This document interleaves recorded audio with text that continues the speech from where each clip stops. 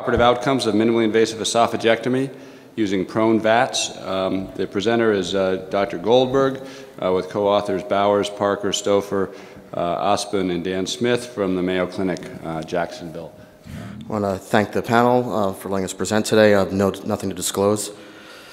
Minimally invasive esophagectomy is performed through various approaches, including the use of video-assisted thoracoscopic surgery, or VATS, for mediastinal esophageal dissection. Typically, VATS is performed with patients in the lateral decubitus position, requiring numerous trocars, specialized retractors, and a skilled assistant. More recently, a prone VATS approach has been described, which may be advantageous over the standard decubitus positioning as it allows for fewer ports, gravity-aided retraction of the lung, and removal of pooling blood and fluid from the camera field. The purpose of our study was to review perioperative outcomes after prone MIE, focusing on the outcomes related to the patient's preoperative comorbidities. Our design was a retrospective cohort study from our single institution center. This is going on its own. Between January 2007 and August 2010, 42 patients underwent three-field MIE using the prone VATS technique. A three-trocar technique was used, allowing for just one surgeon and one assistant. All of the patients were managed with a standardized care pathway. This image represents standard porous placements for the prone VATS approach. You getting it? The patients were predominantly male with an average age of 68 years. The majority of, this is going, not touching anything. Majority of patients had either Barrett's with high-grade dysplasia or esophageal cancer. 2 patients had benign disease, which was end-stage achalasia with megaesophagus. 38% of the patients received neoadjuvant chemo and radiation therapy. A well-established comorbidity stratification system, the modified Charlson Comorbidity Index, was used to classify the patients into low, moderate, and high-risk groups. The Charlson Index used the sum of 19 weighted medical conditions to assess a patient's relative mortality risk.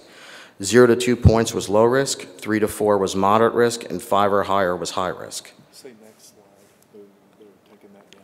It's having an issue. Okay, sorry. The Clavin classification scale is a validated system that grades perioperative complications of general surgery. Next slide.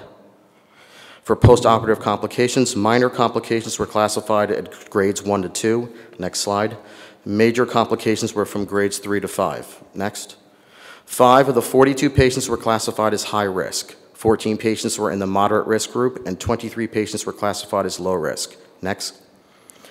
The median length of stay for our patients was 8 days, with a median ICU stay of 2 days. Mean operative times were broken down into the prone VATS, supine, and positioning times.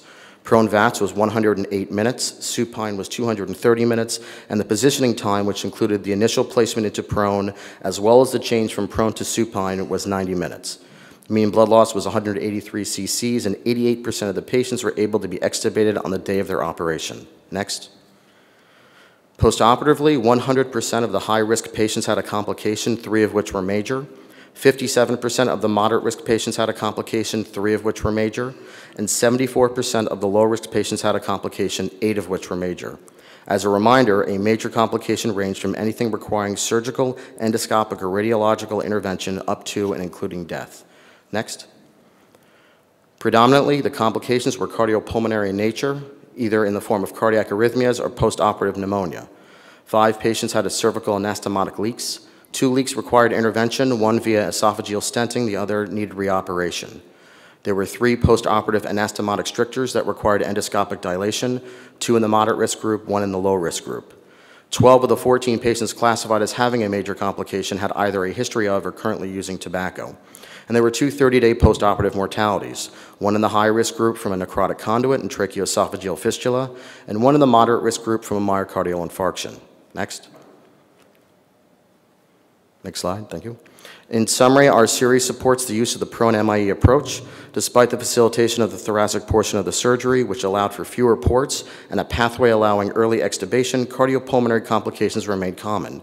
Using our preoperative modified Charlson Comorbidity Index, we found that our stratified higher-risk patients had a higher rate of major complications. Using this index may be helpful in predicting possible postoperative complications for this patient population. Next. Thank you.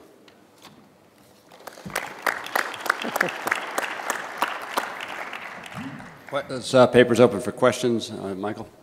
Michael Eady, New York. Always great to see new approaches.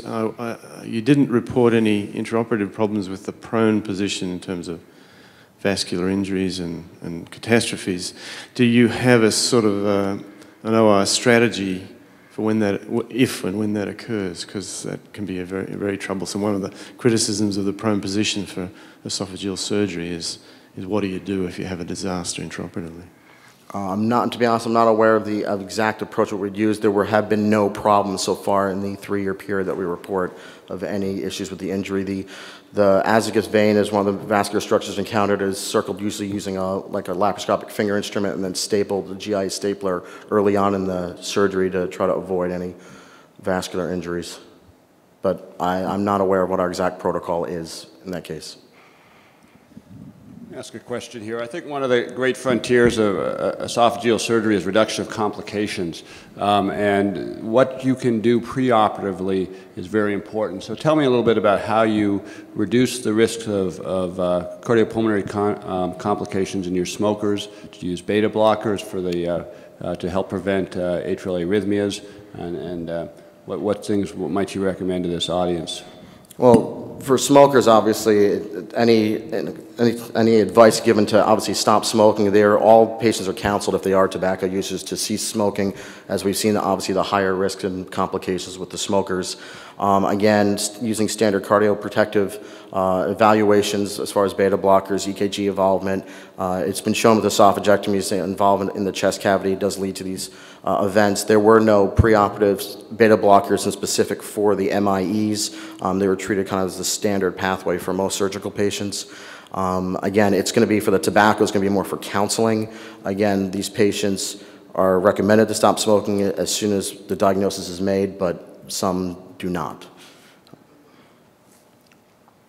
Any other questions from the audience? Seeing none, thank you very much. Thank you.